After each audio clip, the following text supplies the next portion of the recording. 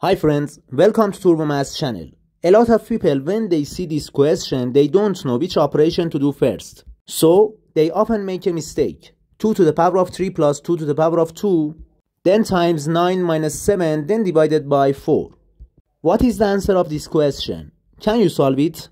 Some people solve this question like this. They say 2 to the power of 3 equals 8. 8 plus 2 to the power of 2, which equals 4, then times 9 minus 7, which equals 2, divided by 4. 8 plus 4 equals 12. 12 times 2, then divided by 4. Again, they start from the left and simplify the question. 12 times 2 equals 24, and 24 divided by 4 equals 6. They say the final answer of this question equals 6. But this answer is definitely wrong. Let's solve this question step by step together. To solve this question, we need to follow the PEMDAS rule.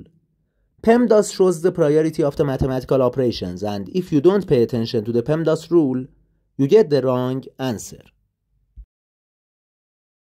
In this rule, P stands for parentheses, E stands for exponent, M stands for multiplication, D stands for division, A stands for addition, and S stands for subtraction. Multiplication and division have the same level of priority. Also, addition and subtraction have the same level of priority. And when we have both in an expression, we start from the left and simplify the question.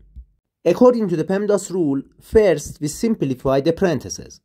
Inside the parentheses, we have 9 minus 7. 9 minus 7 equals 2. Now we have 2 to the power of 3 plus 2 to the power of 2, then times 2, then divided by 4. In this step, we have exponent, addition, multiplication, and division. First, we simplify the exponent. 2 to the power of 3 equals 8. Now we have 8 plus 2 to the power of 2, which equals 4, then times 2, divided by 4. We have addition, multiplication, and division. According to the PEMDAS rule, first we simplify this multiplication. 4 times 2 equals 8. Now we have 8 plus 8, then divided by 4. In this step, we have addition and division. First, we simplify this division because division has higher priority than addition.